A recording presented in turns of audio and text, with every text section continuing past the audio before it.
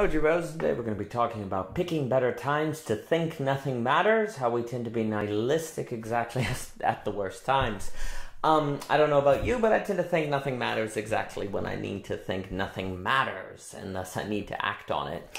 It's curious, when we're extremely busy, when we have a project we're doing, when we have work to do, we just don't have time, say, to sit, eat, enjoy the day, play with the kids, things like that.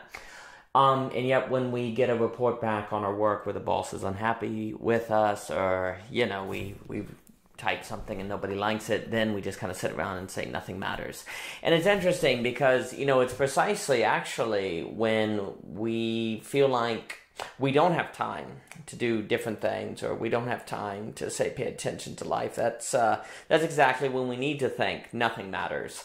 In a kind of positive way, to go, well, nothing matters. I shouldn't be taking myself too seriously. And yet it seems interesting because it seems at those times that it's most unnatural to think nothing matters. Whereas, say, when we don't feel good, or we're upset, or we're depressed, it seems natural to think nothing matters. And yet that's precisely when we need to remember that nothing matters. As in, if we say nothing matters, well, then it matters, and we need to act on it, and we need to do something. To remember that there are things worth doing and that life is worth living. And so it's curious that there's something about us that seems so naturally prone to think about or summon or to refer to nihilism exactly when it can't give us any power. And it's interesting to think, for me, of nihilism, that word can mean a lot of things to a lot of different people, and I've used it myself to mean different things. But if I'm using it here as a kind of way to think in terms of nothing matters, then there's a way in which there's a positive use of nothing matters to free us, to help us overcome our sense of life, of taking life so seriously, or to be busy all the time. And it might be the case that only nihilism is strong enough of a sentiment to, say, resist capitalist capture, or the pressures of society, or political capture. Capture is a term from Deleuze. And it's interesting to think that, although nihilism is kind of an extreme idea, nothing matters, maybe that's the only idea that's strong enough to help us resist the pulls and emotional sways of capitalism. It kind of made me also think, there's a version in religion of nihilism, arguably kind of Gnosticism, which is the notion that this life doesn't matter, only the next life lives, or that matter doesn't matter and spirit is good. It's very dualistic.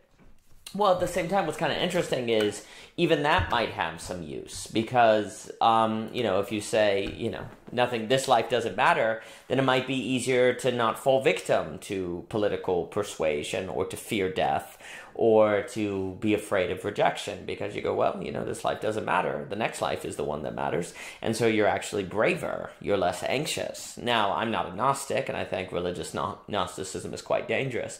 But it's very interesting to think of how there's a positive spin. There's a positive version where Gnosticism might actually make us more courageous, or able to keep things in perspective. Likewise, nihilism might help us free ourselves from capitalist capture, or worry, or fear, or anxiety. But again, it doesn't seem natural to think nothing matters except at the worst possible times. We don't tend to think it exactly when we need to think it.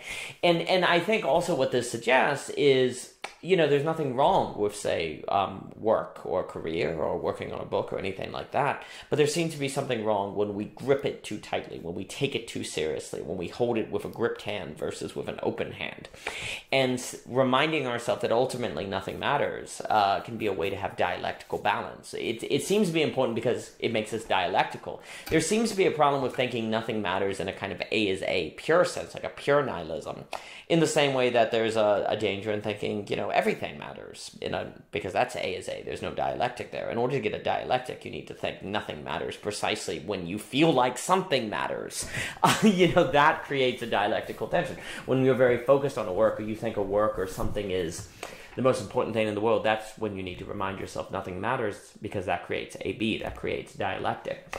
And it makes me think, we were talking Michelle and I, we were talking with Sam Greenerside the other day about how when you're young, emotions kind of strike you and they're so strong. If it's a relational context with the hormones, you're like, oh, if this person rejects me, how will I ever live? And it's kind of like emotions feel so unquestionable. They're so powerful.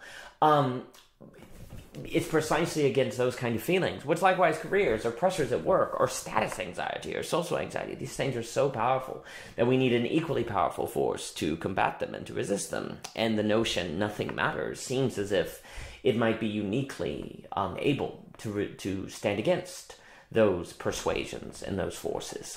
In this way, again, one is using quote-unquote nihilism positively, in an affirmative way to help us be dialectical, to help keep us motivated, to keep us balanced, to keep us gripping reality in the right way. And yet, because it seems so unnatural to do this, it would seem that we need to habituate ourselves, create habits, character, orientations, regularly think in certain ways so that when the feelings come that make us think nothing matters exactly when we shouldn't think it, we'll be able to resist that feeling.